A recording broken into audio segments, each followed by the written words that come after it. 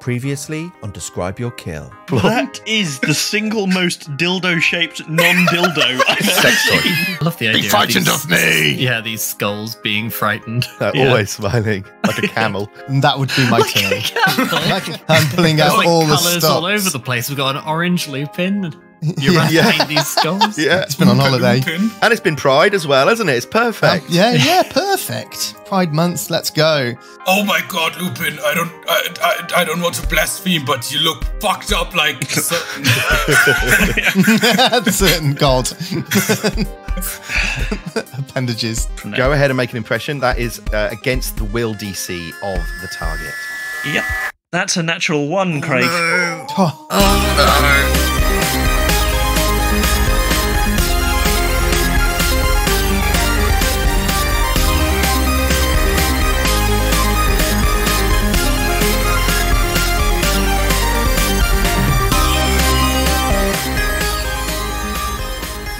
It's Wednesday and it's time for Describe Your Kill! Yes.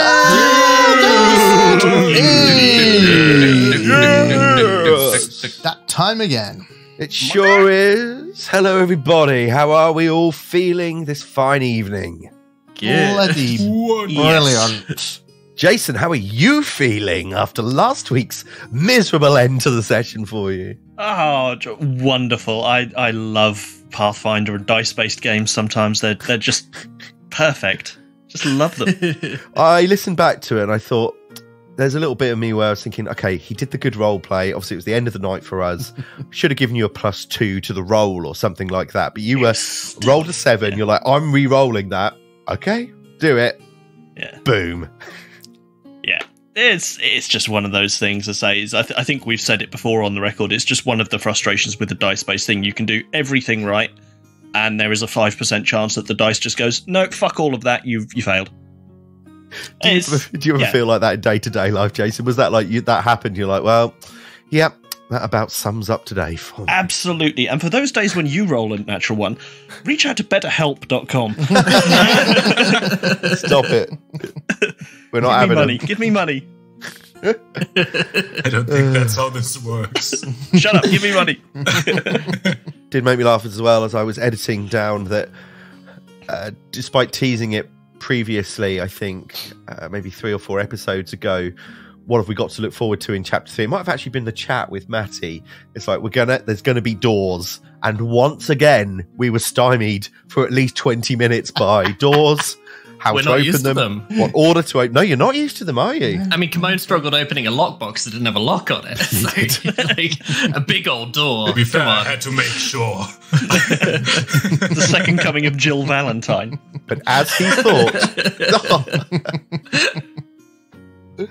Oh dear. So, all right, gentlemen, we are on quite a roll at the moment. We're obviously still at the Storval Stairs. I thought I'd just do a quick whip round of the games that we are all playing. I'm going to start with Matty. Any top tips of what you've been playing at the moment? I have downloaded Crusader Kings 3 again because I thought, well, you know what? I don't really need a life. Then I thought I could do it in moderation, but then all of a sudden it was 3 a.m. and I was the King of Ireland and I needed to go to bed. So you were missing Norfolk and you wanted a way to fuck your cousin. Exactly. But yeah, I was sinking a lot of time into that. Is it good? I've not played it. I've heard a lot about it. Is it a good game? Yeah, I mean, it's very dense and there's a lot going on. But I think it's one of those things that once you get around the mechanics and start small, there's a load of good fun to be had. So yeah, I'm really enjoying it. It's very rich. Jason, have you played it? I have, yeah. I used to see people playing Crusader Kings 2 all the time. I thought, that looks like a load of fun. I tried it about 4 different times and just bounced off it so hard. And then I think 3 came out initially on Game Pass. It was one of the first big games on Game Pass. And I thought, I'm going to give it a go, and yeah, this time it just got me. I think 3 is much better and much more accessible. And I really got into it and sunk a good couple of months into it. It's without sleep. Yeah, that was one session. Is if you were looking to get into it, I think 3 is definitely a good place to start, and it is on Game Pass, so there's no cost to it. Is it, your life, friendships, family.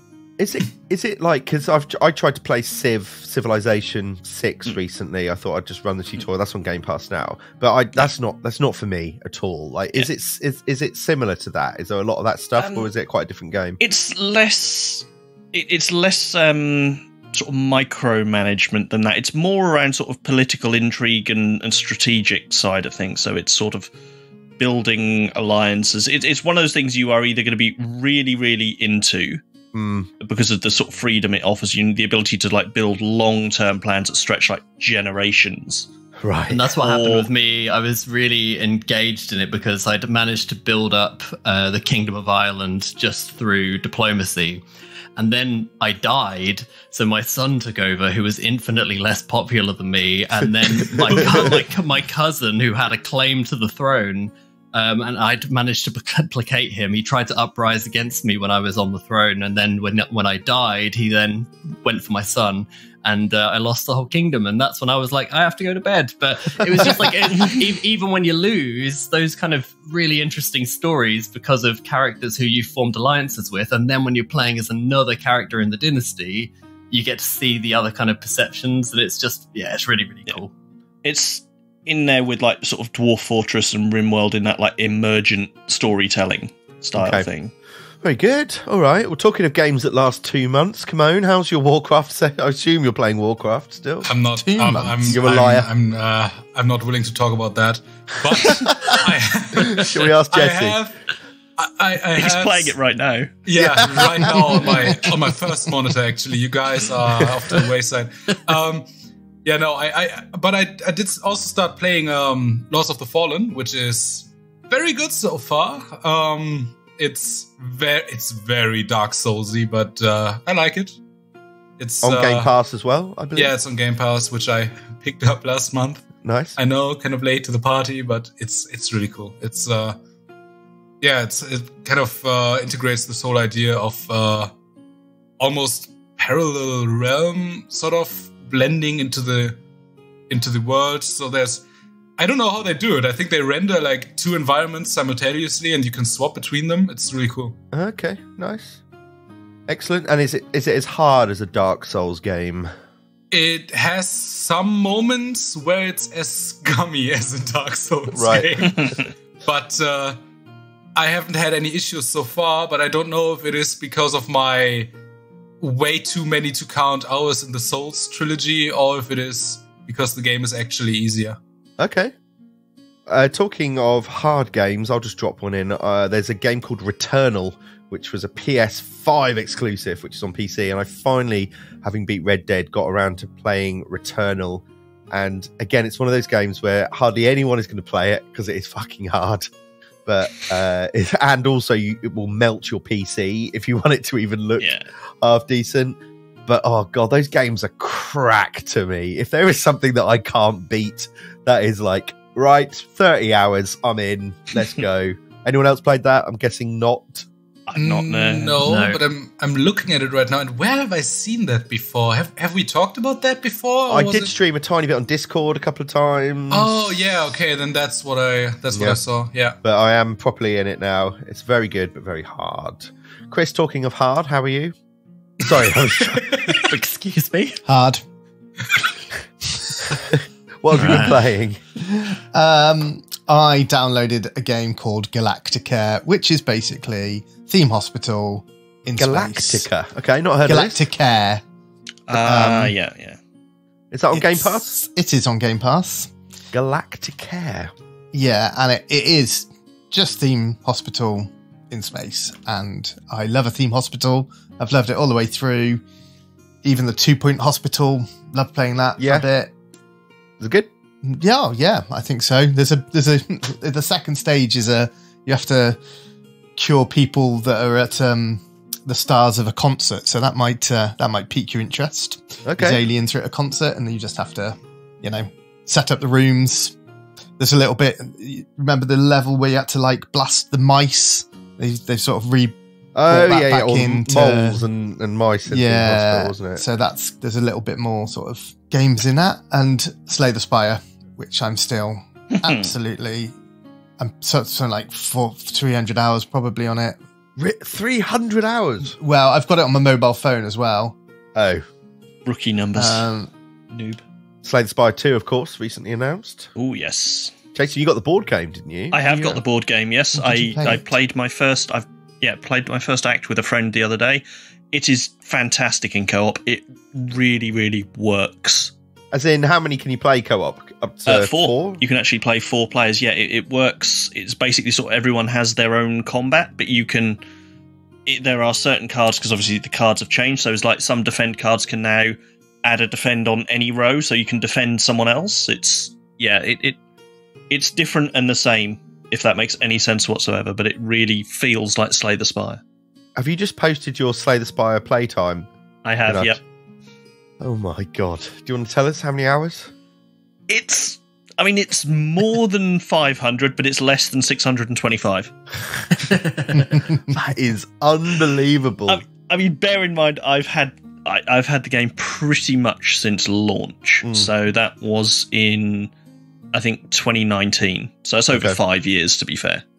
So what have you been playing recently, Jason? I've been playing, annoyingly, if you'd asked this 2 weeks ago, I'd have been able to claim a really, ahead of time, would have looked really cool, picking the one that everyone's talking about at the moment. But unfortunately, it's released and everyone's seen how good it is, so I can't get the hipster bit in now.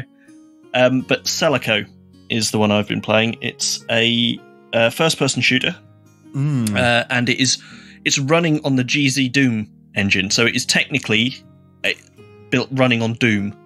This is the early access one, right? Yeah. Is it any good? It is fantastic. I've had it on my radar since, I'm going to go hipster here, I reckon about February last year when the demo came out, or when I became aware of the demo and downloaded it. It's been sat on my wish list ever since then. And really, really good, fast-paced, hard-as-nails shooter. The AI is really good, really solid. It's full of really good and clever ideas. It's just like there are little vacuum robots like Roombas wandering around, and if you destroy a turret, you can actually fit the top of the turret to the Roomba and it'll drive around shooting the enemies. Excellent. Like that. Also, good shout out is because it was Steam Next Fest this week, sort of a load of demos of indie games. Tactical Breach Wizards is watching everyone try to get their head around that. Tactical Breach Wizards. Yes, amazing. It's by, I don't know if anyone here has played Gunpoint or Heat Signature, by the development team that did that. Their games all have a theme, which is launching people through windows. And that is basically, that is also part of this. The idea is you are literally a wizard SWAT team. And you have like, your guns are literally, it's like a rifle, but instead of a barrel, it's got a wand in the end. And use it a wizard, not lizard. Wizard, yes, not lizard. Lizards is probably the sequel. Yeah. But it is, it's fantastic. It's really, really funny, like really properly snarky humour. And it has a character called Steve the Traffic Warlock, if you need any more selling on it. Yes. I'm in. Who literally launches cars full of screaming skeletons at you. All right, gentlemen, should we play some Pathfinder? Yeah. Oh, go on then. Yeah. I suppose that's our main MO. So we rejoin our heroes at the Storval Stairs, where last week you began by taking on the powerful Sorceress Skull Swarm. And I think we can all agree, probably the biggest challenge you've had in some time. It's not going to be life and death, but pretty powerful They were creature. a cool villain. Yeah, cool enemy. Yeah, I like that. I think, for me, they were. Panicked Matty a bit, I think, at one point. Yes. My bad. Yeah, exactly. And everyone becoming stupefied too. I did do a bit of research on the forums just to see, and it is one of those unusual things where most enemy feats will have a duration of some kind, but for the stupefied, for this creature, didn't. So, of course, that was a problem, which you managed to luckily resolve. You did a little bit of healing, of course, on the midway point, and spent about an hour trying to open the box for the Wand of Vampiric Exsanguination. I think Malachi did take that. He did. Yeah. And then, of course, you were presented with these 3 large doors to the north, 1 to the south, deciding where to go. And Wilhelm very cleverly uses the Silent Hag's ability to give himself life sense. And I was listening back again, and just one thing I had in my notes is you obviously, there was the joke around Wilhelm still talking to the wall. But he still had life sense, so he would have known where you guys were, but just not that he was talking to the wall, which I liked very much. Oh, man, leave the bit. I know. I liked it. I liked it a lot. But what you did find, of course, was to the north, through the 3 doors, that there were 4 vital essences of living creatures. You spent then another sort of 7 hours discussing how to enter those doors, only to be met by 4 more mercenary guards that were clearly aware of your presence. Lupin did some excellent roleplay, some very threatening roleplay, only, of course, to be fucked over by a natural 1 right at the end of the session. So for a creature that was already probably indifferent, has certainly gone down to hostile. And they rush and charge. Wilhelm and Aaron are invisible. Lupin is in the middle. Malachi is on the right. There are 4 guards. Guys, roll for initiative. Let's roll for initiative. Hooray! Hooray! Woo! 33. 33 for Aaron. 33 for Lupin. 32 for Wilhelm. 32 for Wilhelm. 25 for Malachi. Pathetic. Fine with it. Just to paint a slightly better picture of the room you've stepped into. So the 3 doors do indeed lead into the same room, but they're separated by these stone walls. I'll give you the flavor text. Passages lead east and west from this central corridor to large rooms containing several bunks. Clearly these are resting quarters. The beds do appear to be recently slept in. The central area where Lupin is entirely empty of furnishings. Doors exit to the north and the south of the chamber. Lupin's diplomacy, at least for now, has failed. It's round 1, and somehow my creature has rolled the highest initiative. Now, like the guards on the stairs, these mercenaries are named. So I'm going to tell you, Lupin, that Enarvi is going to run round the back of you with her drawn longsword and attempt to strike you. This is going to be a natural 20. It's not. But it is a 32 against off guard. That is actually going to hit, yeah. 17 points of slashing damage, and then to follow up with a secondary attack, a 21 to hit. That is a miss. Okay, thank you. Aaron, you are invisible on the left or west side of this map. You can see clearly 1 guard. You've got an invisible Lupin in front of you, but it is your turn. It's an invisible Wilhelm. Ah, yes, sorry, invisible Wilhelm. So Aaron is going to move into the room. They heard us open the door, so they know, presumably, that we're there, so we are going to be hidden to them. Aaron is going to move into this kind of bunk bed area in this, what looks like a garrison of some sort. And he is then going to fire off a Shadow Blast in a 50-foot line, which is going to catch both of those mercenaries, and they will be off guard to this attack. So here is the Shadow Blast. They can choose to roll either a reflex save or a will save. All right, so here comes the will saves. Oh, good rolls. 35 and a 37. Those are both passes. So here is the cold damage that Aaron shoots out. That is 40 points, so halved is 20 points of cold damage. And that's my turn. Thank you, Aaron. Hidden in the western side of these bunk bed rooms. So I've just noticed on the map that each of the beds has got a ladder. So they clearly are little bunk bunk beds. Yeah, it's nice. All right. That means we are over to Lupin, who is flanked by 2 of the guards. Yep, so Lupin will realise that he's surrounded, especially bearing in mind one of them's just stabbed him in the kidney. So we're doing that, are we? Okay, fine. And pulls out his mirror and he duplicates himself so he's behind the one that has just appeared behind him. Is that an interact action, Jason? Manipulate action to draw I a would mirror? presume it would be. It doesn't specify that it is, but I'm You've got to draw because it. it's technically a free action. Yeah, he's still got to draw it though. But yeah, that's what I'm not going to argue that that's a manipulate because you're grabbing. So it doesn't cost me any actions, so it doesn't have a sort of tag on it. But is I think it probably would. Okay, would fall so let's under get the attacks of opportunity out the way, shall we? Super. First one misses with a 28. The second one hits with a 35. Here comes your damage then. 19 points of slashing damage as you reach for the mirror and the sword nicks you on the wrist. Okay, and doesn't disrupt the action. So, the duplicate of Lupin appears behind the one to the south. Okay. And that, in fact, both versions of Lupin will appear to take a swipe at the one in front of them.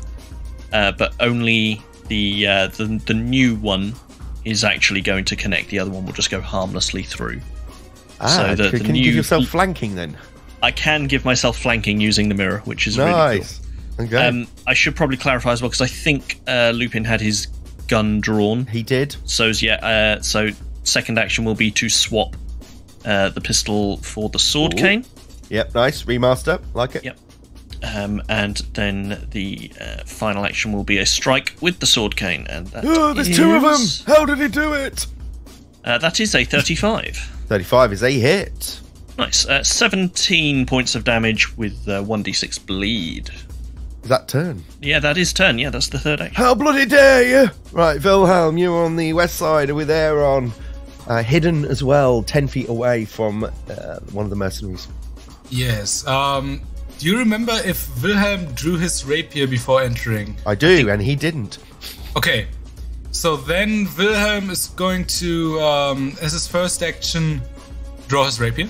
And for his second action, he's going to attempt a sneak action around that little corner. Okay. So that he is within stride distance of every one of the guards. Sure. So for that, he's going to need to roll a secret stealth check. Yeah, that's going to be against the perception DC. It's a secret check. Yeah, okay. This should be secret. Wilhelm, you successfully sneak into position. Okay. And for his third action, Wilhelm will enter his dueling stance. And he's going to hold off on attacking for now. That's his turn. Okay. It is the mercenary's turn, the one that Wilhelm and Aaron are nearest to over on the west side. Her name is Kalth. And Kalth, knowing where Aaron is in terms of the square at least, goes, "You bloody bastard, you come in here, this is the home of the Band of Blades." Swipes down with the long sword. Because as soon as she moves toward Aaron, yep. Wilhelm would like to. She steps. She steps. Oh fuck you! Yeah, she steps. Doesn't even know he's there. She steps. Fuck you, man. Does another one. That's a 33 to hit against Aaron. Yes, that is a hit. But now roll for concealment. Oh god, is it DC 11? It is DC 11. Okay, here comes the D20.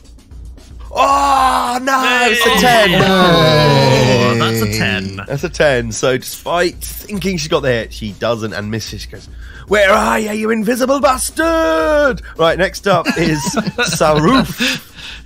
Sometimes I think Matt Berry should say. Different names, but they've all got the same voice.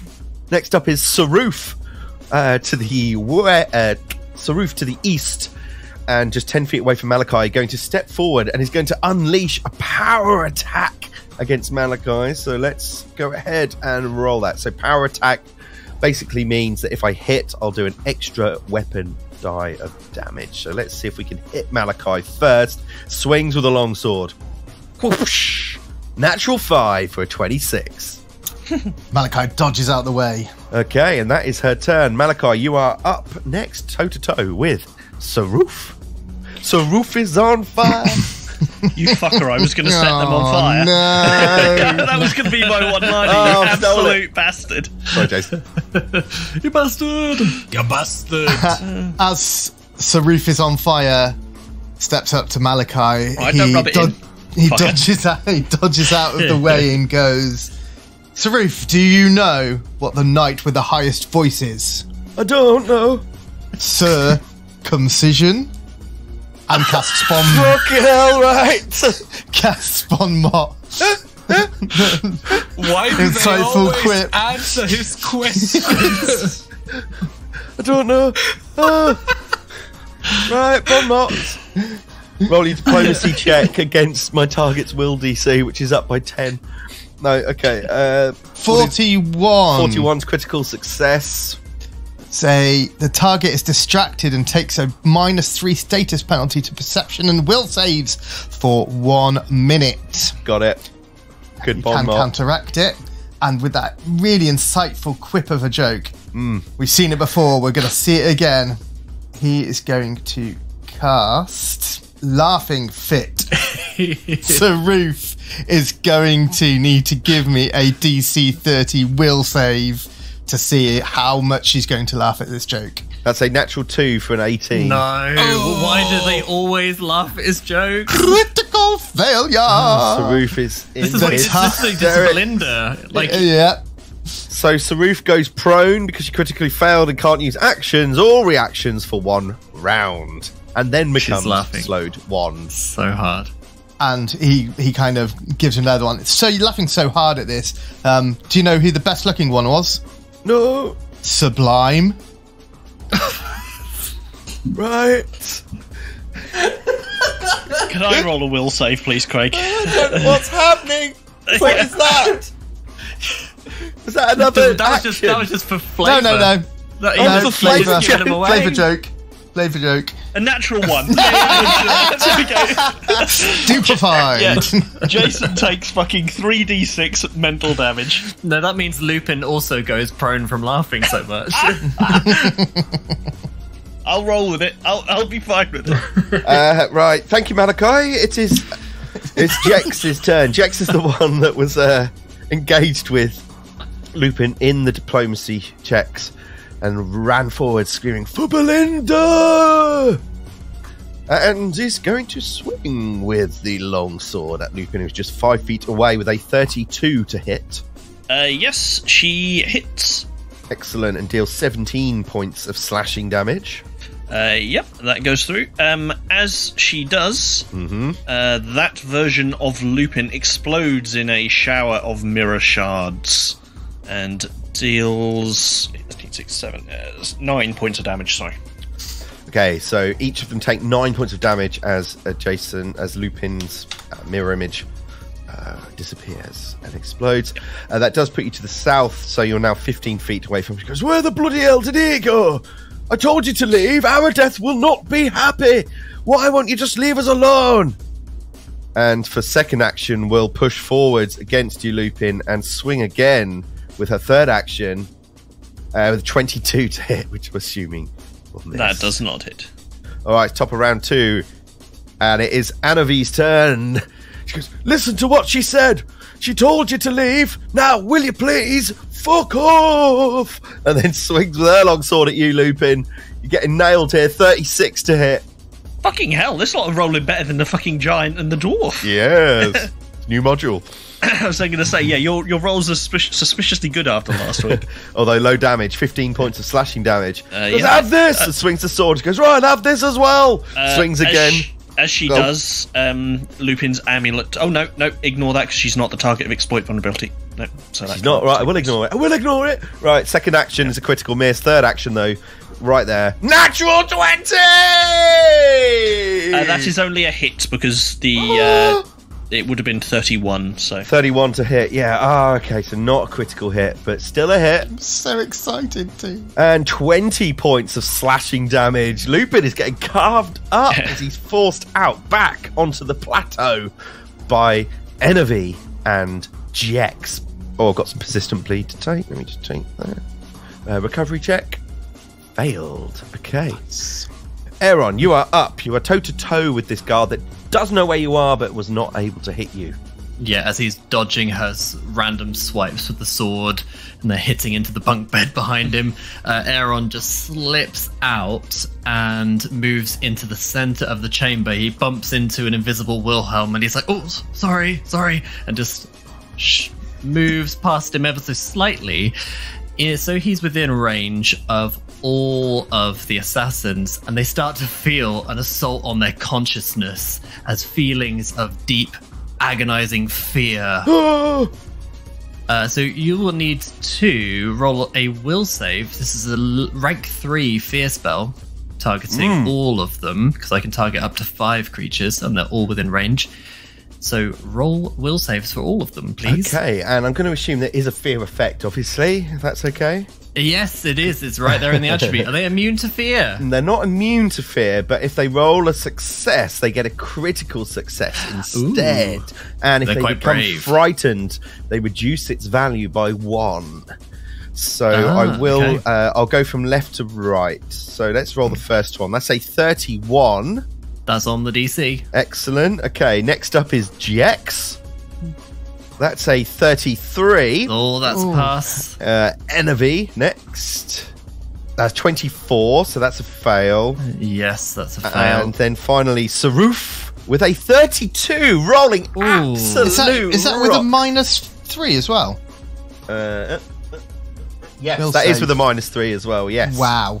Jesus Wow. fucking Christ. Wow. Yeah. Shit. Okay, They've so got it's just- goodwill, these guys. Yeah, they managed to fight off those dark visions that everyone is putting in their brains, except for the one who is by the door, and I guess she doesn't go frightened 2. Does she go immediately to frightened 1 then? She would, yes. So I Okay. will apply that. Thank you, Aaron. All right, that's my turn. All right, that brings us to Lupin, who is outside, back on the midway point by the double doors, but being pummeled by Jex and Enevi. What do you do, Lupin? So Lupin is going to be, sort of furiously sort of fending off blows left, right, and centre. So, don't worry about me, guys. I'm fine. You three take on that one in the corner. Wilhelm could use all the help he can get.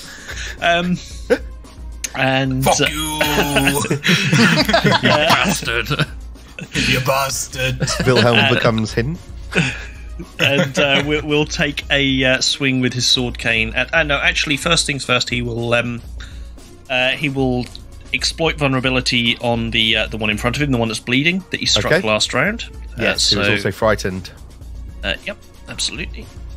Doesn't have any. That is a success. The 35 doesn't have any mortal weaknesses, so we'll just take the personal antithesis. For his second action, he will intensify vulnerability. Ooh. So this is something not really used a ton of up to now. So he will use the mirror's ability to intensify vulnerability, and just bear with me 1 second because the module doesn't support this, so I just need to read it. Does the exploit vulnerability, does that have the manipulate trait? 1 second, I just need to check. Becoming as bad as Kimone. think so.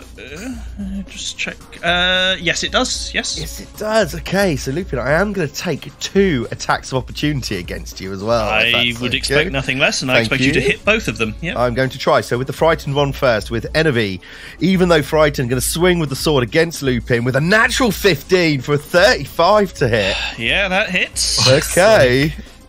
Still medium damage, 18 points of slashing damage.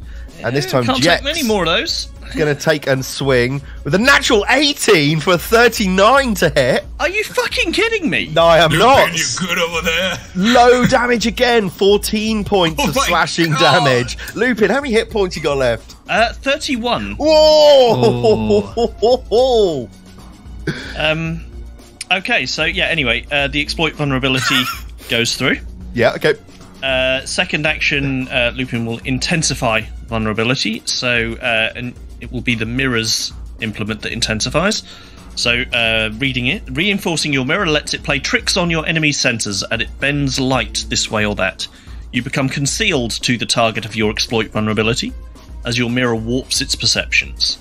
My overall location is still obvious, so I can't use it to hide or sneak, so it is just a flat concealment. Okay, that's cool. The third and final action is going to be... Do you know what? Fuck it, I'm just going to have to keep fighting here. I'm not going to be able to run away. So, is Lupin will take another strike with the sword cane. Okay, at the frightened one in front of you. Yes, absolutely. Enevi. Hit me if you dare! That is a 37. 37 is a hit. Lovely stuff. That will be nice. 19 points of damage. Yes, and that's 19 plus, of course, is it mortal weakness or the other one? Yes, that is plus the personal antithesis, so it's an extra antithesis. 8 points of damage. That has all gone through, Lupin. Thank you. As you sit there with your 31 hit points, it moves down the roster to Wilhelm, who is the other side of these two guards that are battering you next to Aaron at the moment. Wilhelm seeing Lupin get absolutely demolished. I knew he'd be pleased. His face. As he runs over into a flanking position with Lupin on the opposite side of the bleeding guard, Lupin can hear Wilhelm go, "You okay there, buddy?" As he attempts a strike. Doing just fine. The already wounded soldier. So that is going to be a natural 5 for 33 to hit against off guard. That is a hit, Wilhelm. Thank fuck. Okay, that would have been very embarrassing. That is 19 points of damage. All seems to go through. And for his second action, he's just gonna, as he turns visible again, he's gonna attempt a second attack with Sid Disarray. That'd be your third action, I think, right? Yes. That's a natural 17 for 40 against off guard. 40 against off guard is a critical hit. Yes! As Lupin sees Wilhelm materialize. Don't kill him, man. That is 46 points of damage. Oh, that really bloody hurt! Fuck you! No. Oh, yeah, great turn, Wilhelm. Is that... Yeah, that's turn. Okay, thank you. It is the mercenary that's still tucked in over on the west side. Aaron has not snuck, I think, to be there. Is that right? There was no snucking? No snucking. No snucking. I am hidden. Okay. Inavi, don't worry, I'm coming, don't worry. And walks over behind Wilhelm, ignoring the hidden Aaron, and gets the flank with Enavi to strike with the sword against an off guard Wilhelm. Here we go, rolling rocks at the moment. Can we do it? No, we can't. 29 to hit. That does not hit. Okay, and that was 2 actions to get there because I couldn't go through Aaron's square.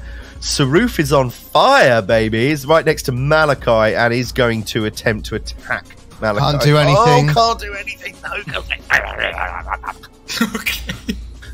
Why can't I do anything again? Just remind me. Because you are on the floor laughing. LMFAO. That's what you're doing. Okay, so can't take any actions. Any actions prone or reactions. for one round. And now, because of that, I move to a failure, which will be slowed one and can't use reactions. Okay. That brings us to Malachi's turn. Malachi will step over the body to the right-hand side of the body that is on the floor, laughing at his joke. He will grab his guitar, and out of the end of it will come a shadow blast, and will target to the east of him. There's 2 in a line, and I will cast it at to the east of you?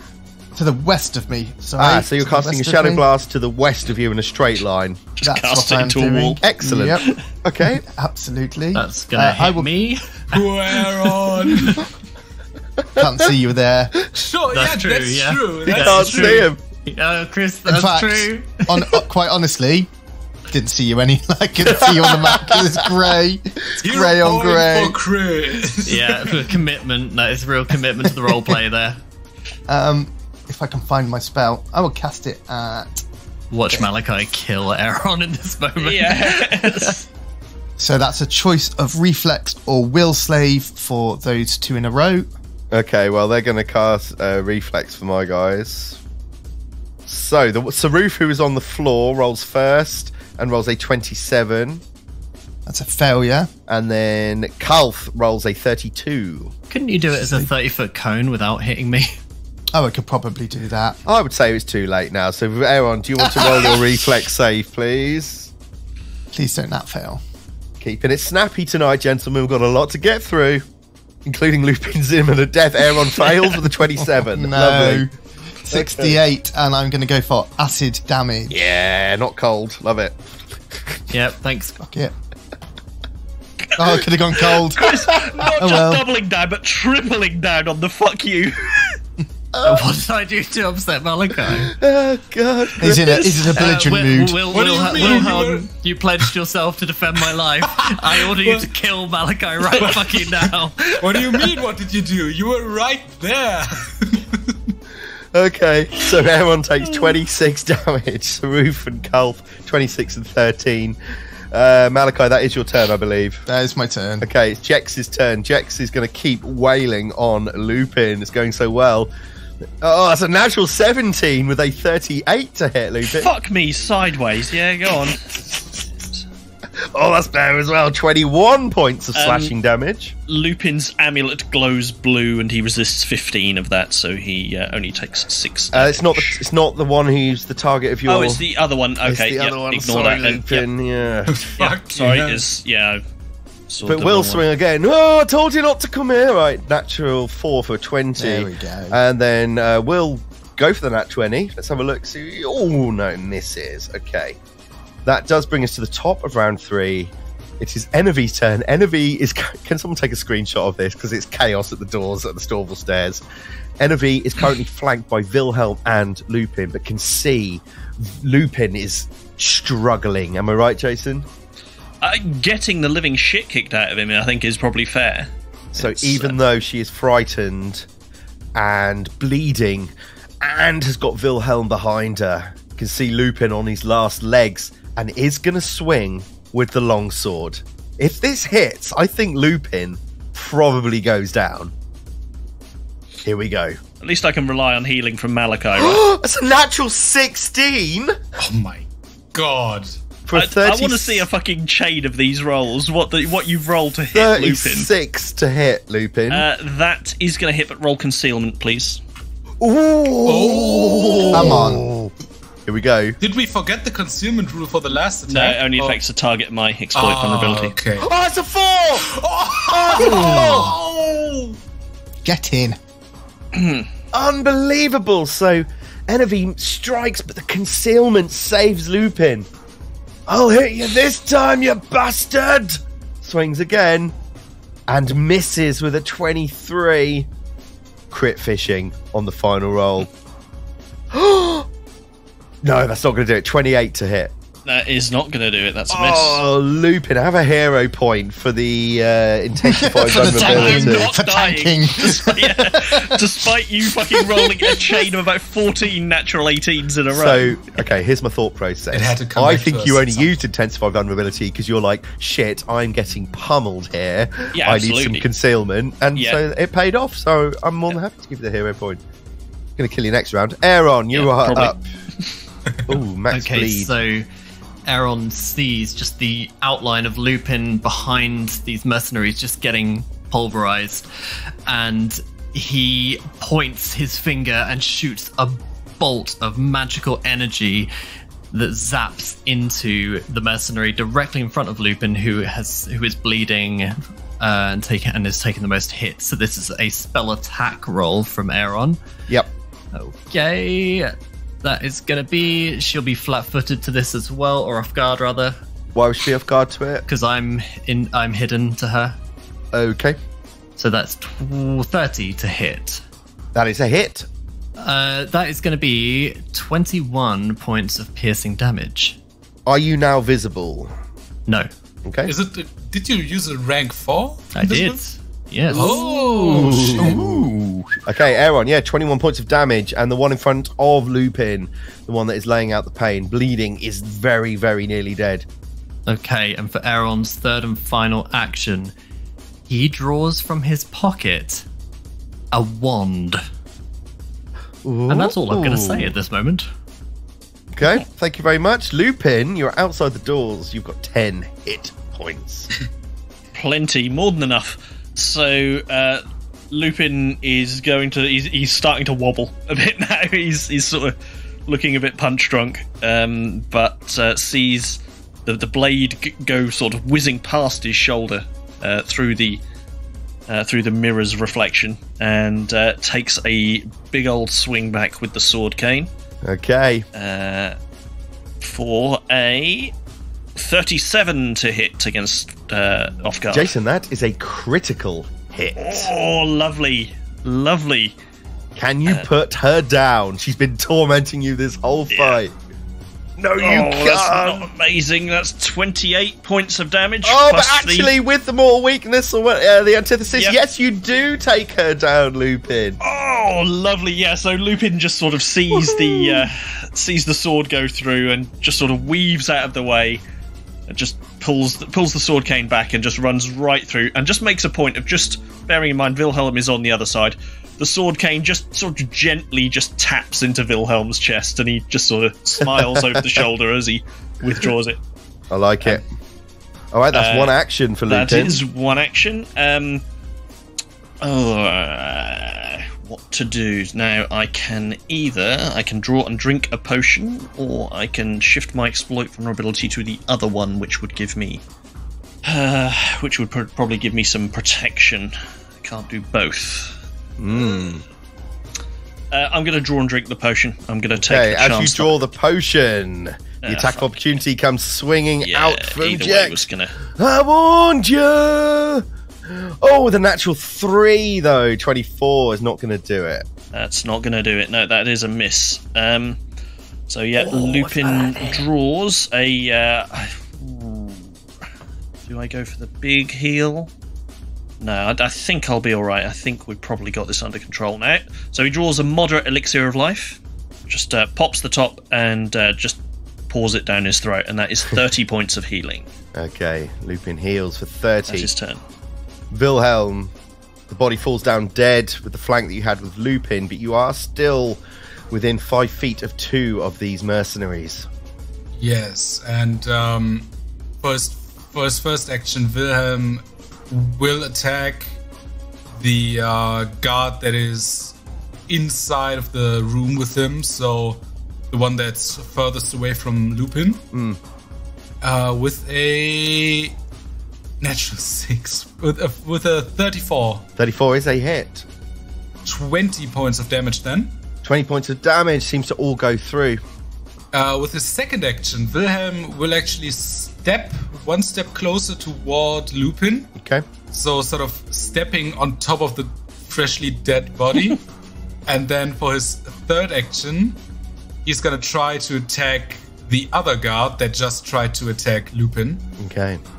Another natural 6 with a 29 to hit. Also a hit. Oh.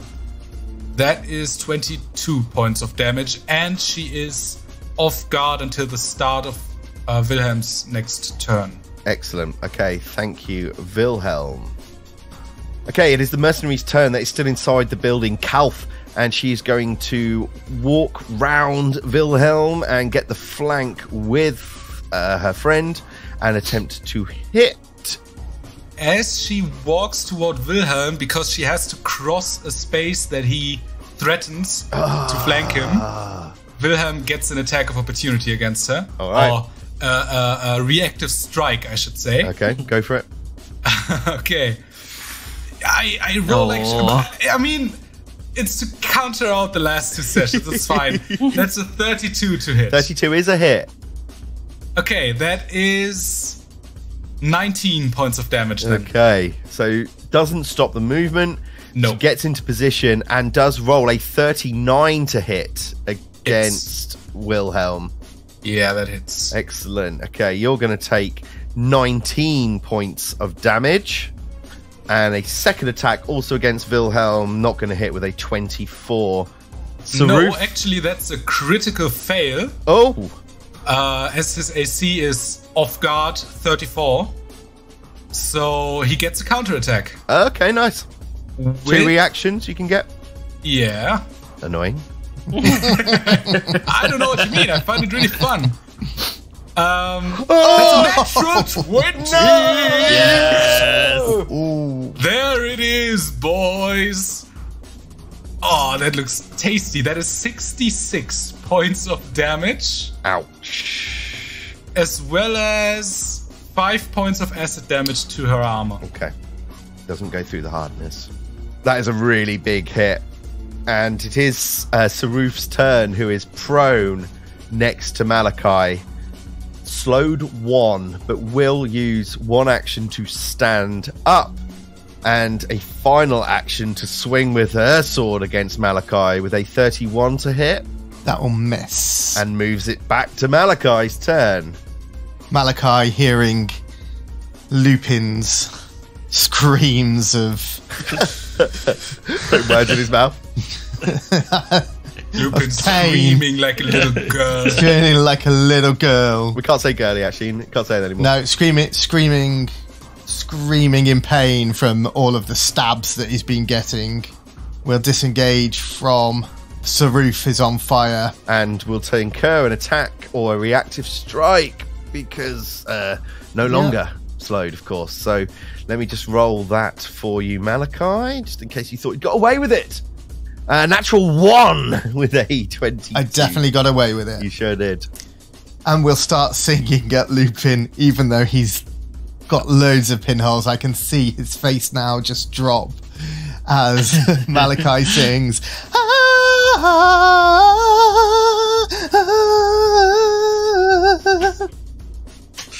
Come ride with me through the veins of history.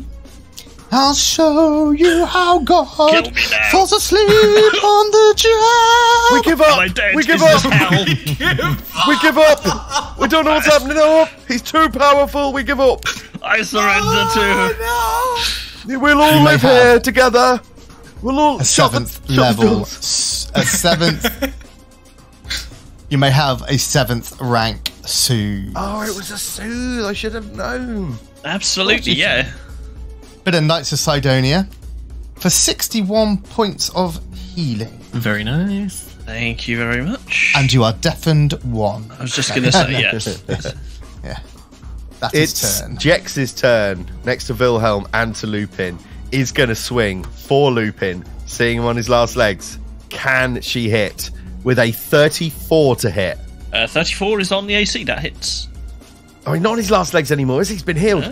14 points of damage. Yeah, that does go through.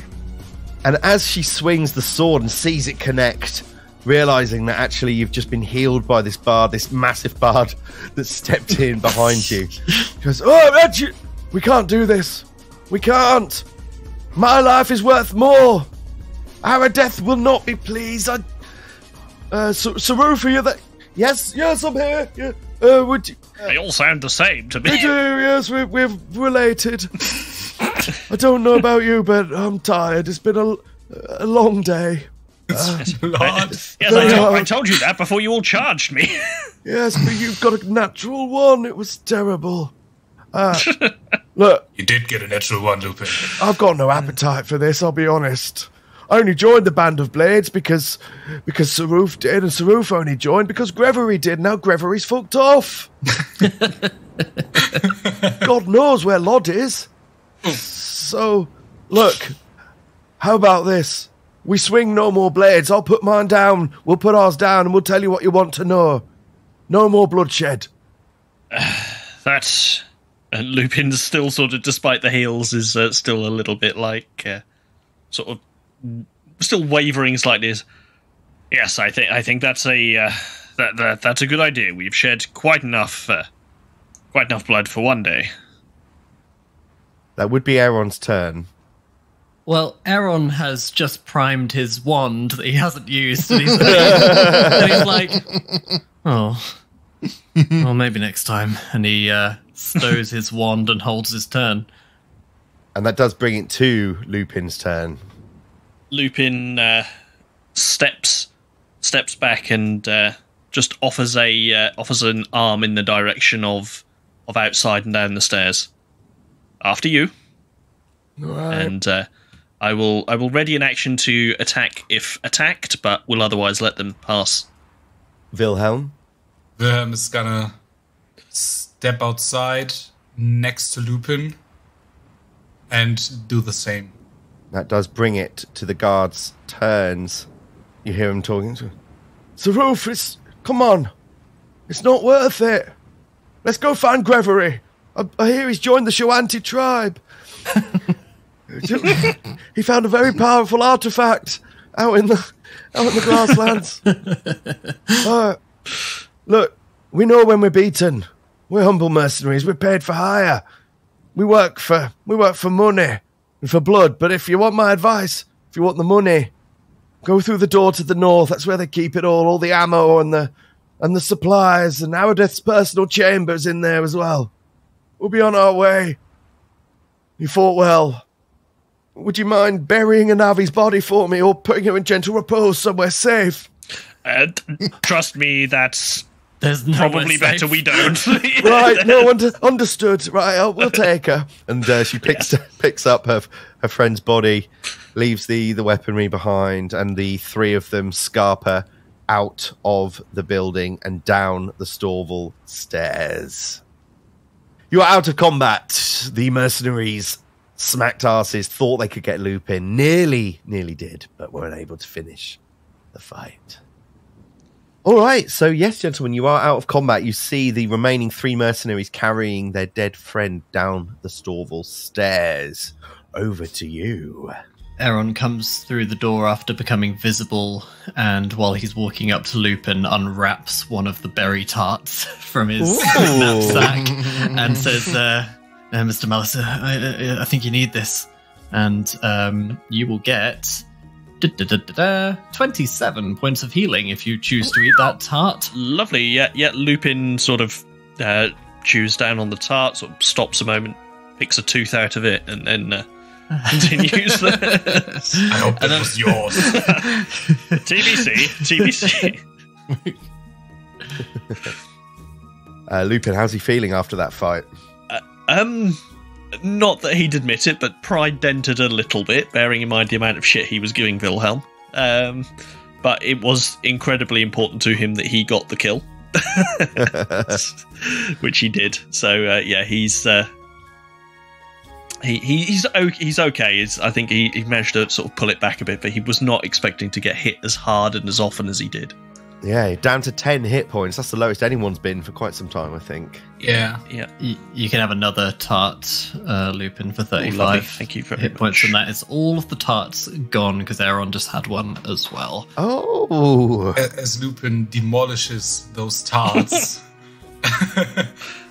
Wilhelm kind of walks up to him from behind and sort of pats him on the back and says, "You good there? Almost thought I'd lose you there for a second." Yes, I had it all under control. Appreciate the distraction so I could get the kill, but yes, very well done. Very well done. Good job all round. Sure thing, man. Sure thing. What's Malachi doing? Never ask that question, Craig. Sorry. He's standing in the corner pleasuring himself. That was last week. That was a birthday treat, and it's not his birthday anymore. Chris, are you playing with your rod of wonder? Yes. Oh, God. Malachi's looking a bit guilty as you're eating and downing potions, and says, "Well, I'm sorry, Lupin, you didn't really like my song, but it's the only thing I could do for you in that moment, and it helped. And I know it's not the greatest to sing in, but I'm getting there. I have got another potion if you need it." No, that's fine, Malachi. As I appreciate all the help as always. You know, I get the kills, but it's a team effort. He sort of gives a sideways look at Wilhelm as he says that. Takes a village, and your help as always is appreciated. Did you see the acid that I spilt out at those two guys? It was mental. I certainly did. Did you see that, Aaron? Yes, and Aaron is like looking down at his slightly singed robes.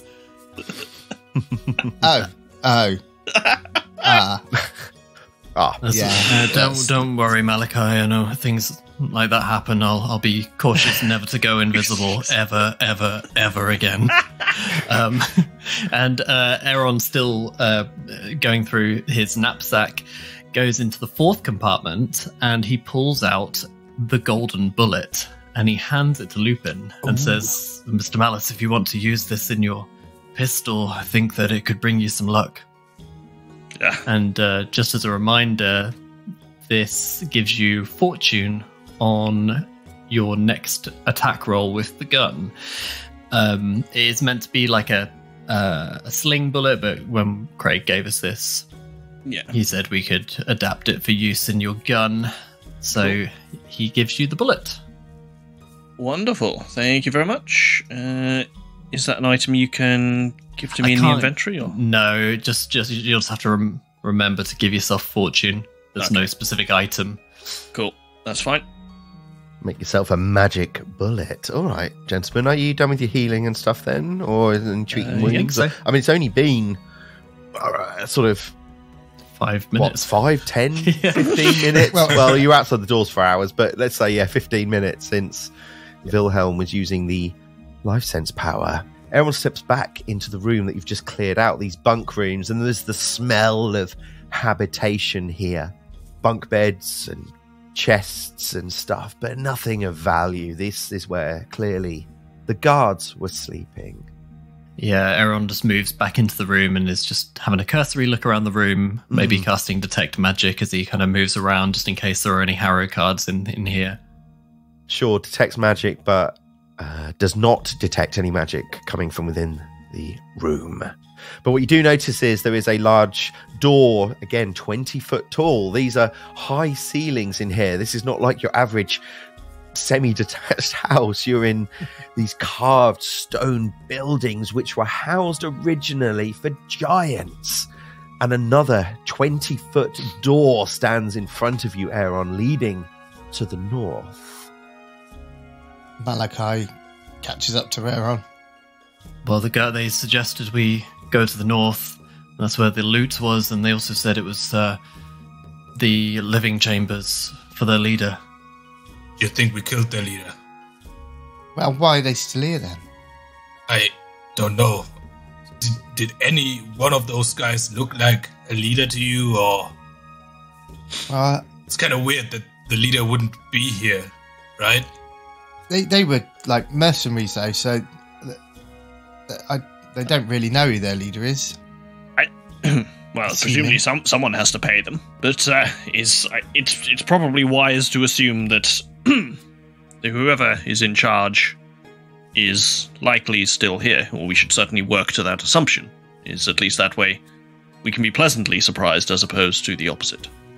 Yeah, they kept saying his name. It's not Abadar. What's the name they kept saying?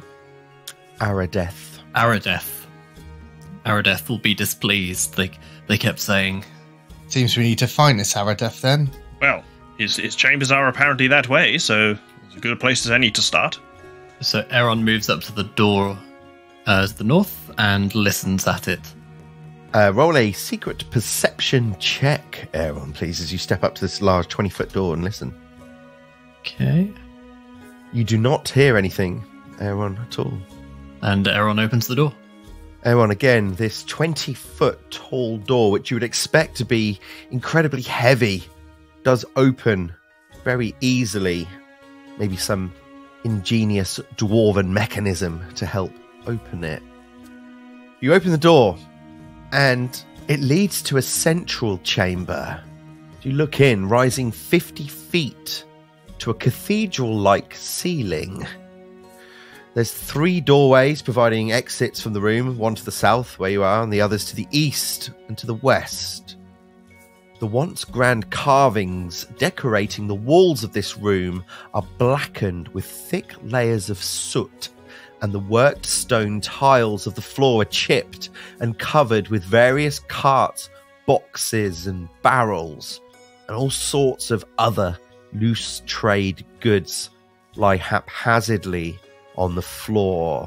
This is quite the stockpile of stuff in front of you. So moving into this warehouse room, Aaron lifts the lid off one of the boxes. Is it anything of note, or is it just kind of mundane supplies? No, skulls. Yeah, no, you open it, and there's definitely, in the first one you open, Aaron, there's these kind of fine cloths, you see. They call it bolts, I believe, where it's been wrapped, ready for transport. Having a quick rummage, this is clearly worth quite a bit of gold. Several hundred gold, in fact. Is it easy to put into bags of holding? The cloth that you've opened certainly would be, yeah. I have This looks pretty. This looks pretty fine. Make, we should take this. And Aaron hands it to Lupin to put into the bag of holding. Yep. So you've opened one of these boxes, but there is quite a lot of stuff here. If you think that if you wanted to properly search through it all, it's going to take you a good hour or so to do so. Should we maybe come back to this room after we've explored the Storval stairs a little bit more thoroughly? Because there could still be mercenaries or enemies here. Yes. Sounds like a good plan, yeah. My thoughts exactly. This is unlikely to go anywhere just yet. Aaron, you see that the door to the west is slightly more ornate and decorated than the door to the east. Well, this way looks as good as any. Should we go this way? Lupin sort of still just prodding around at things and looks up. Yes, I suppose so. Is to make a choice. This one seems to be as good as any. Okay, Aaron steps up and pushes on the door. Aaron, you push on the door, but it appears to be locked. Oh no. If only we had someone good with thievery. And only 3 hours to spare. Best thing I can do is identify the lock. Yeah. There you go, Bill. Definitely locked, you right? do this. We've got several hours to pick through all the other stuff. So while you're working out how to fuck open you it. guys. Wilhelm, the door is locked. Would you like to attempt to pick the lock? Yes, please. All right, go ahead and roll a secret thievery check. Okay. Wilhelm, you critically fail, and your lockpicks break in the lock. Oh no. I have a plus 26, guys. I'm really mad right now. Can I use a hero point for that? You can use a hero point for it, I Wilhelm, will because you use a rolled hero point. I'm a gonna lose my natural fucking 1. mind. I'll put that in chat for Can everyone I- to laugh at you. Can I give you guidance on this? You can. I'll give you guidance for a +1. Oh, very Baldur's nice. Gate 3, if you've got a Shadow Heart in your party, constantly spamming that guidance. Malachi gives Wilhelm guidance. Wilhelm, re-roll with your hero point, please. Yes. Wilhelm, you hear one of the tumblers in the lock go click. But the door is still locked. Wilhelm sort of looks over to the others and says, okay, so far so good. I'm going to need a moment more. And he attempts another check, as I assume this is a multi-success lock thing You would mechanism. assume correctly. Give me that second thievery check. Yes. Wilhelm with a secret, I'll tell you, natural 19, Yes. manages to critically succeed. And the door becomes unlocked, but does not immediately swing open in front of you. After he and I assume everyone who's listening in hears this sort of click of a door unlocking, he silently pulls out his rapier and sort of suggests the others to be wary and holds his ear to the door. Roll a perception check. That's a natural 18 for 39. Wilhelm, you don't hear anything coming from behind the large door in front of you. And he quietly opens up the door and lets it kind of creak open. Okay, Wilhelm, you tried to quietly open the door, but again, the mechanism, the craftsmanship is so good that you don't need to. So you do open the door, and it leads to a circular chamber containing a comfortable looking bedroll and several open chests filled with clothes and books. The room appears to be lived in recently. I think we might have found their leader's room at least. But Don't look like much, does it? no, not really. Aaron casts Detect Magic. Aaron, you detect magic, and there is indeed a source of magic coming from one of the chests in the room to the south. There's something magical in here, guys. I would like to check for traps. That's fine. Yeah, just as secret Aaron's perception check, reaching please. for it. Wilhelm's like, no! Hold on. Wilhelm does not appear to be trapped. Okay. Go ahead, sorry. Lupin and Malachi step into this circular chamber as well. The ceiling, again, 30 feet high here. And Aaron uses telekinetic hand just to open the chest at a distance. The The chest opens, Aaron, and inside you see what appears to be a resplendent cloak folded neatly on top. Ooh, I pull it out to have a look. You pull it out, and it is indeed the source of the magic. If you would all like to try and identify it. Yes, please. Arcana, nature, religion, or occultism will do. So all of you except Lupin do manage to identify this item. This is a clandestine cloak.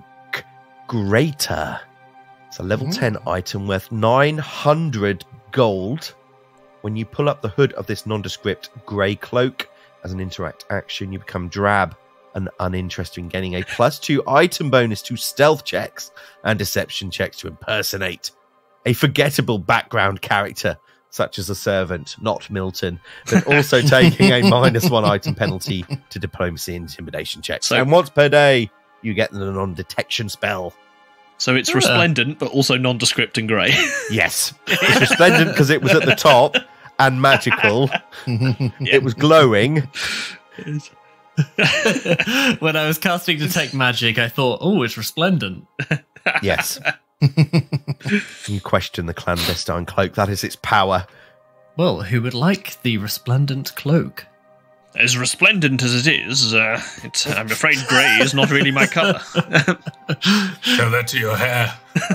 Oh, zing! Oh, zing! Oh, that was good. Got you there, man. That's the third best shot I've taken today. Are those passive bonuses, or It's a passive bonus, but only for checks to impersonate. And impersonate is an action. but a general? It's not just an ongoing... -1 to diplomacy checks. Yes. Always? When Or do you have to... When you use it, yeah. Oh, okay. So just when you're using that feat. Yeah, and then once per day, for 2 actions, you can pull the cloak's hood up and gain the benefits of a 5th level non-detection spell, or Veil of Privacy, as I think it is. Takes 10 minutes to cast, lasts 8 hours, and it attempts to counteract all detection, revelation, and scrying effects used against the target throughout the duration. So it's kind of like a... I don't know if I've been reading Dune lately, a no ship, or... Yeah, it's very much not Lupin, I don't think. Feels like it would be quite on brand for Wilhelm, maybe? Yeah, Wilhelm would have to decide between that and his Cloak of Elvenkind. Yeah, of course, yeah. And Malachi's got, I think, 6 cloaks on already, hasn't he? No, I was just going to say he looks down at his charlatan's cape and he's quite happy with the movement ability that it gives him. Well, You can only wear one cloak at a time, right? Yeah. Or Willy 2 cloaks. yeah. It's worth a shot, man. Willy 2 cloaks. Aaron will don the cloak then. Does that make him resplendent? No, it makes him drab. Looking drab, man. Puts the grey Thank cloak you. over his grey robes with his grey skin and So his ashen. grey hair. Ashen, you could say. Just as I thought you couldn't become more ashen, here you are. Everybody else, whilst Aaron is trying on his new cloak, roll perception checks for me, please, as you're having a look round this room. 34. 30 for Lupin. Wilhelm and Lupin, you're investigating this room, and Malachi, in fact. You have a look round, and not only is Aaron finding this magical item, what you also find are lots of books and journals and diaries relating to an Aradeth. Do we know anything about Aradeth? Obviously, we've heard him mentioned. So I'm going to assume that you maybe pick up a couple of the books, start flicking through them, trying to see. Yeah. Again, if you want to try and understand what's going on here, it's going to take you probably about an hour to do so. If you're willing to take that time, then I can give you a bit more, but that is up to you guys. Mechanical question here. Would there potentially be enough in there, in these books, that Lupin could use it as a method of exploiting vulnerability? Would he be able to learn enough about Aradeth that he could effectively have an exploit vulnerability on him? I think you wouldn't know the answer to that until you unless we actually looked. Okay, but okay. So tried mechanical to do question from a GM point of view: would you be willing to entertain it if there was enough? Of course, To do? Jason. Yeah. Yes. So the book reads that if you want to try and interpret them a bit more, it's going to take an hour. It's going to be an occultism check or a society check to try and interpret them as best as you can. Gentlemen, whilst is perhaps we couldn't justify the time to go looting for treasure, I think there is potentially some considerable benefit to knowing our adversary a little better. Perhaps we split up. I can do some research in here, and you can search the room outside. Yeah, that sounds good. Okay. And Should be fine, yeah. So Lupin sort of can't wait to just dive into some books and tomes, so quickly goes and grabs a few and puts them on a sort of small desk or bedside table and starts scanning through them. Nice. Okay. You want an occultism check? I do, yeah. So I want an occultism check, and other three of you, whilst he's doing this, because it's going to take the hour to do the check, are you going to go and sort of rummage around in the room outside? Is that your plan?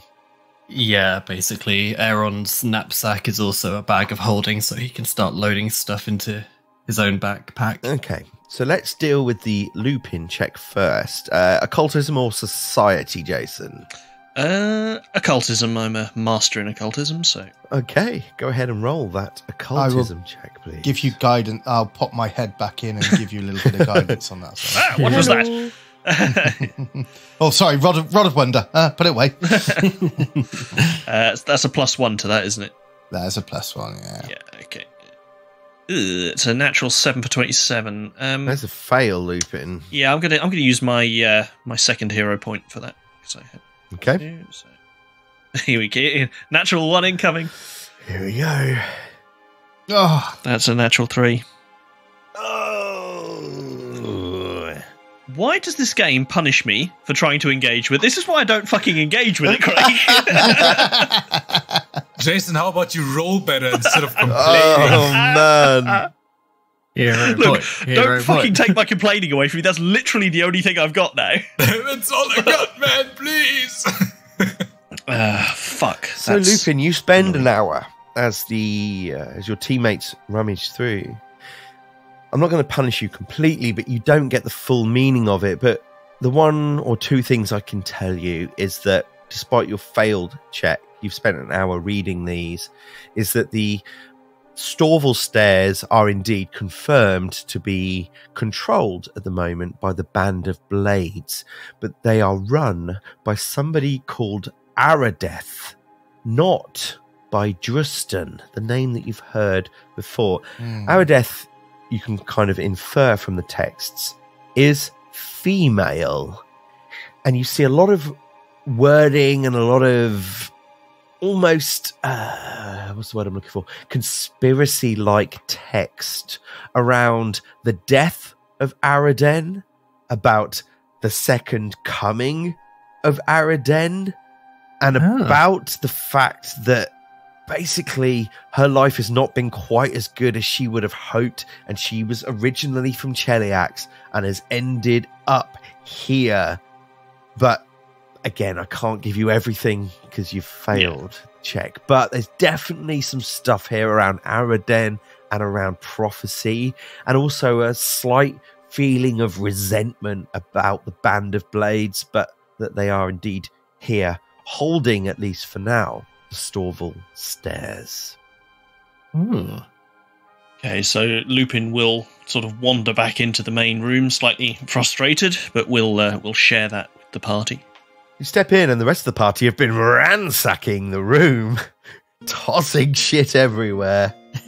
And you do manage to find quite the treasure trove of stuff. You find, buried in the boxes, in carefully wrapped packages, 2 greater alchemist's fires worth 500 gold each. You find 6 moderate alchemist's fire. Wow. You find an ornate stool made of ebony and jasper worth 220 gold. Boxes of gilt parchment, 810 gold. and you find gold worth 458 and another 340 gold in coins. Clearly, the tolls that were being taken from those poor travelers being stored here in the storehouse. There is one item, though, that you can't identify.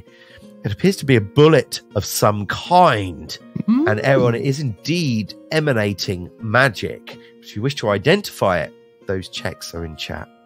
Okie dokie. So, Aaron, you do successfully identify what this is. And this is something called a meteor shot greater. This is a single bullet worth 400 gold. Oh, fucking hell. This craggy... Cooper's gonna cream his pants. or sell it. This... I just saw his mouth moves, like it just like it just like a twitch on his face. He definitely had a jizz in his pants over that. This craggy stone ammunition is warm to the touch.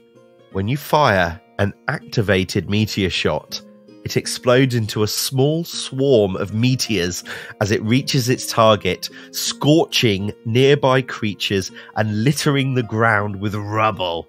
In addition to the weapon's normal damage, the meteor shot deals fire damage and the ground in the area becomes difficult terrain. It deals 66 fire damage in a 10-foot emanation. Ooh, nice. With a DC 29 basic reflex save. And so this is Jason's version of Fireball. if you critically fail, basically, your weapon will misfire. yeah. Very cool.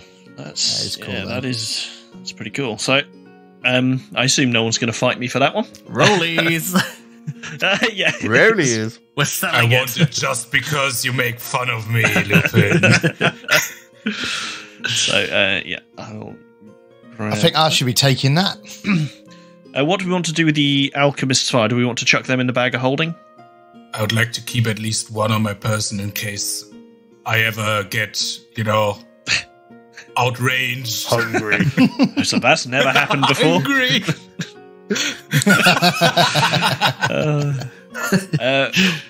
What do you want? Do you want one of the graters or the moderates? I will, if you ask like that. Silly question. Yeah. I will take the graders then. Okay, so I'll put the moderates in the bag. So you each get 114 gold from the... Nice. Nice. As you are handing out this loot, the stone door to the east, which as you now notice it was slightly ajar, now opens. Coming from it is a well-dressed gentleman that looks like this. He looks friendly. He is indeed a well-dressed gentleman. No arms, though. Is This is the first time I don't Just actually sleeves. describe someone's chin as chiseled. Is it his chin? He's or- been mewing. No, He's it been is mewing. his chin. He's got a goatee. It's not a goatee, it's his chin, but he's only got stubble. He's only got light stubble over it. That is a very sharp chin. I'm gonna. He's So got you might have to register that as a weapon. he's got a headbutt attack that deals piercing damage. Poor guy. Opens this door as you're all handing out the loot. Steps in these long robes, dark skin, and politely coughs. May I ask what you are doing here? Does this look as bad as it looks? I believe you are not part of the Band of Blades.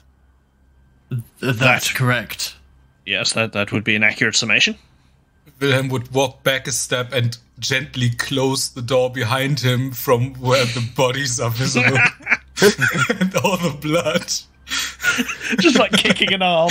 Yeah, just so the door can close. It's a wolf holding on to one.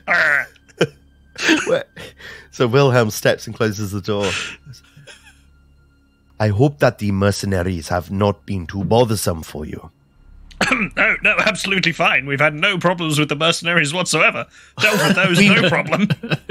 We made peace with him. They were all right. Stands really. quite tall and asks again. And then I ask once more, what are you doing here?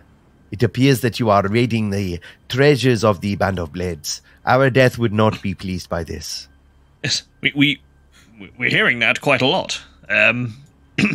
again, it is an accurate summation. We are here to see Aradeth, and we have met his external guards, and we are still here. So we are resupplying before we move further into the fort. As you say, Aradeth is unlikely to be pleased by this, so we would like to be prepared.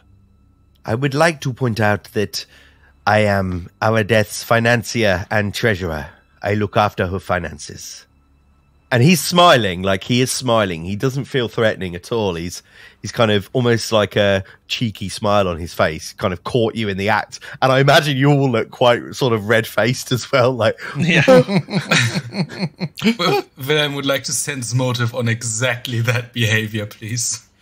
okay, roll a secret perception check, please, Wilhelm. Wilhelm, you believe, you think that he is telling you the absolute truth. So it doesn't seem like he's playing us in some way with his smile and demeanor. Absolutely not. No, you don't get any of that from him at all. Okay. I've got a question. Are you a member of the Band of Blades? I am not a member of the Band of Blades, no. I am a vested interest in Aradeth's business operations. I invested money in her. Mercenary work is well-paid work, especially if you control the Storval stairs. So no, I am not a Band of Blade, but I work for Aradeth. And if you'll forgive my directness, surely anything that is bad for Aradeth, such as a conflict with a group of travelers, is therefore not necessarily in your interests either. Yes, if you are stealing the monies from the Band of Blades, then this is bad for business. But also the Band of Blades have many mercenaries that could easily take care of this problem. I do not seek violence. I only seek profit. You will understand, is our our motivation here is not directly profit as such. We come seeking items and artifacts as opposed to gold and silver.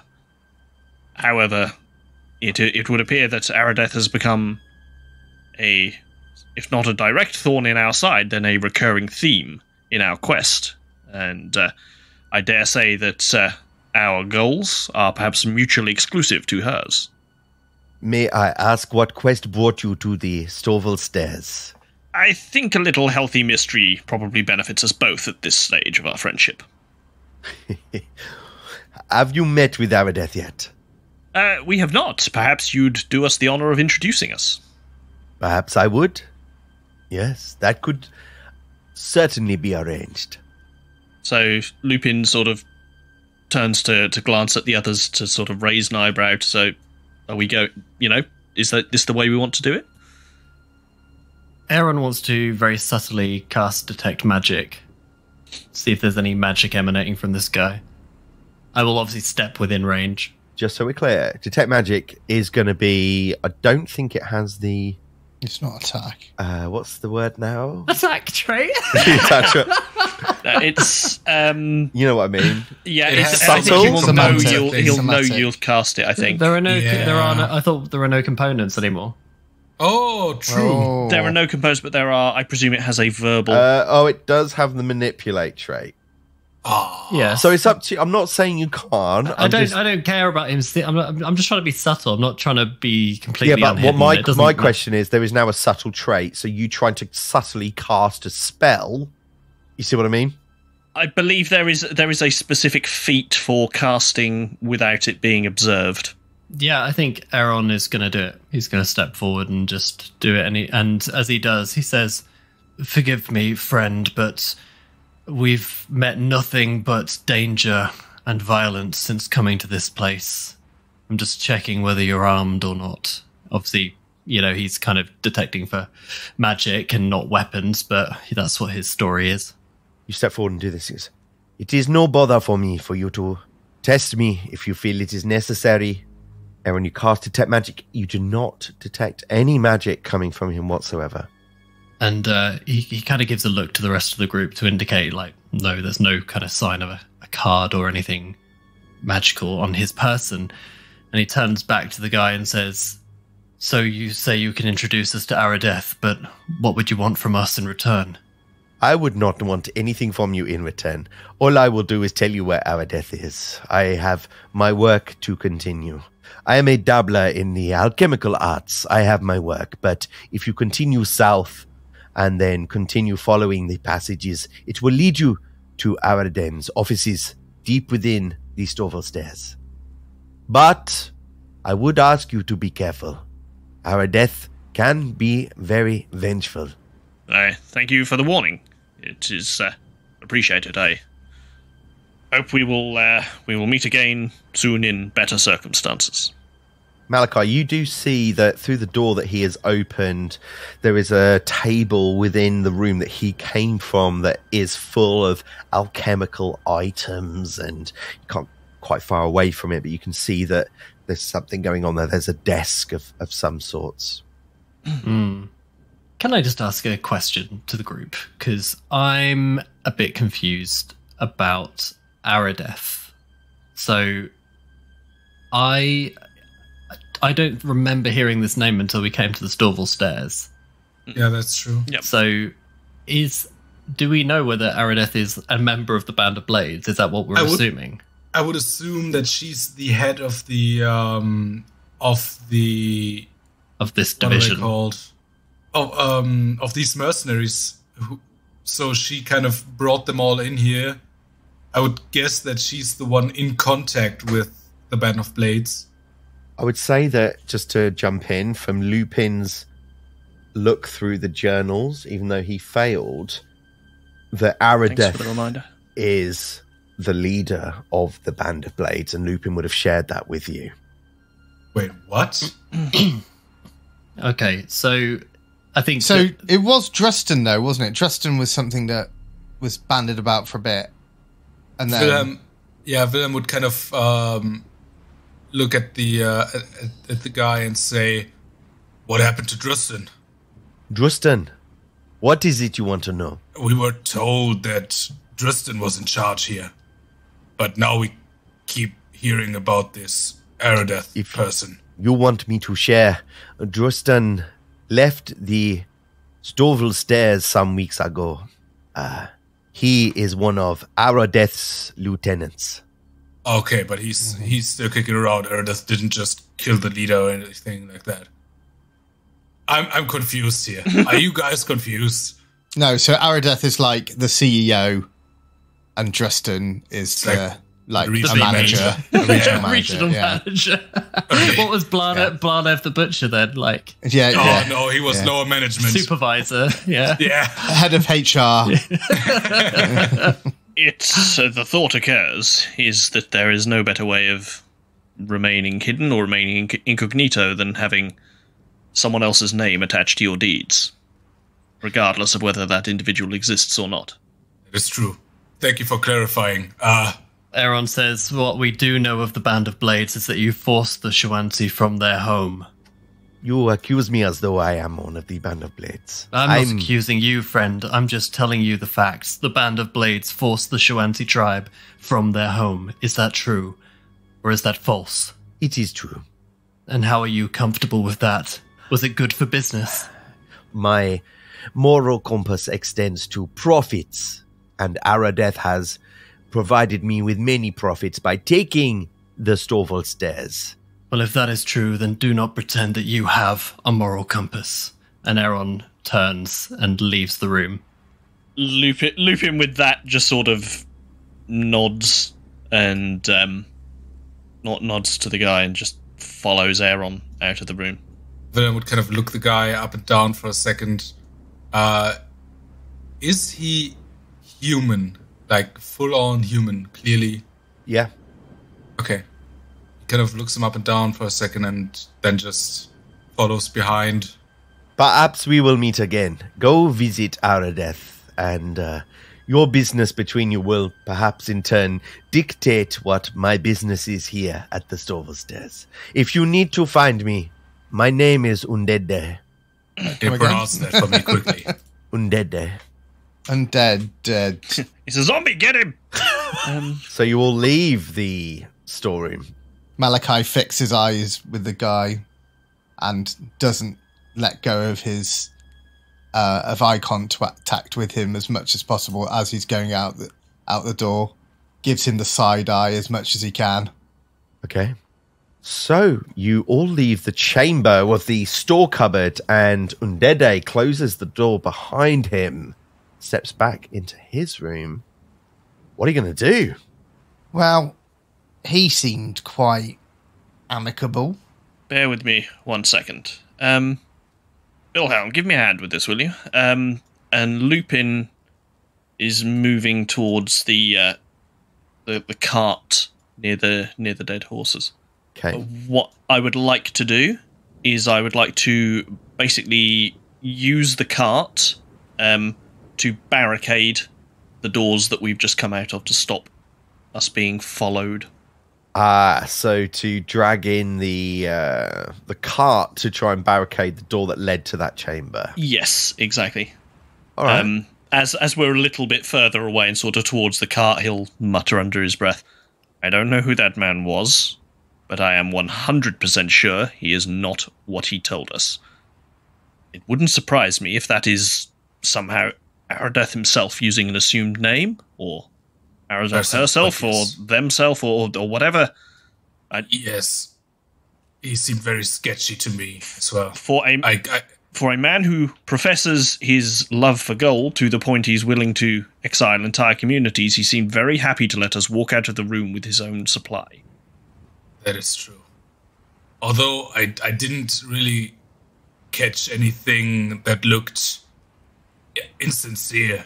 You know, I knew a lot of people in my time that did business and betrayed people and just bad people, and he didn't seem like he was out to get us. You know, it's really weird. And Lupin sort of half smiles to himself. Yes, I've done my share of business myself, and in my experience, those are the ones that get you. So some suspicion around Ndede, where the door pushed open into the room, but I'm more than happy to put the cart there, and that would block a 5-foot space of the 20-foot door. Fuck. But if you want to barricade the door, you know, you could move the bunk beds if that's what you're wanting to do. I'm more than willing to say that you spend a bit of time doing that. I would like to. I think and this is Jason speaking, not Lupin, but I feel like Lupin is savvy enough that he would pick this up. I got a very bad vibe off that dude. Mm-hmm. And like I say, is what he was saying and what he did not line up at all for me. No. All right, so let's say you spend 20 minutes moving the wagon, bits of furniture, and even though the door does open inwards, you can kind of put a pretty good 10-foot high barricade across that door. Is that okay with you guys? Yeah. All right, Yeah, that's suspend fine, yeah. that. So that all that remains is the door to the south on this plateau. Okay, so Aaron moves up to the door and starts listening at it. Aaron, you do not hear anything. Okay, Aaron will open the door. Aaron, you open the door, and inside you see another large chamber, long. The ceiling of this hall reaches up 30 feet. A ring of stone in front of you surrounds a large campfire in the center of the room, while a cauldron set over the fire bubbles and emits a savory aroma. 3 jury-rigged tables with equally shabby chairs stand elsewhere in the room, while to the east, several crates, bags, and barrels of foodstuffs are stacked against the wall. There are no living creatures that you can see inside as you step in, but there is a door to the west that is very clear, and all this barricade of stuff to the east in this rectangular room. Okay. I don't think there's anything in here. Just potatoes and onions.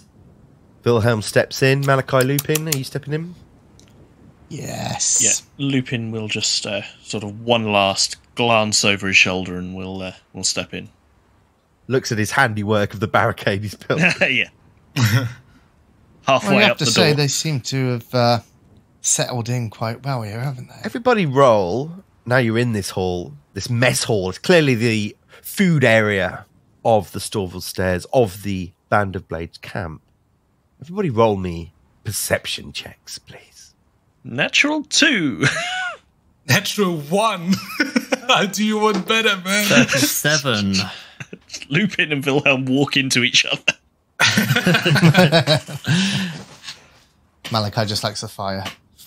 Aaron, you're having a look round. You were the first into this room, keen to press on.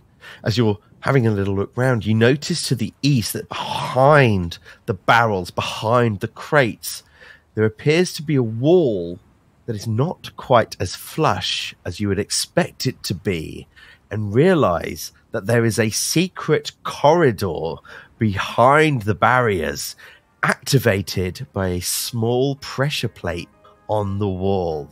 Oh, Aaron notices this and just instinctively presses the pressure plate. Aaron, you press the pressure plate. The door rumbles and begins to slide open, and you see a 20-foot chamber beyond as the curtain comes down.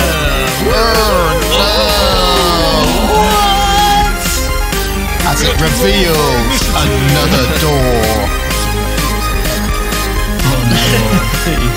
Thank you, gentlemen. Thank you very much. You've been listening to Describe Your Kill, The Death of Destiny. Find out more at describeyourkill.com. Thank you to Paizo, Michael Gelfi, Creator Chord, Sirenscape, Kevin McLeod, Foundry, and Sigil Services. Get all the links on our website.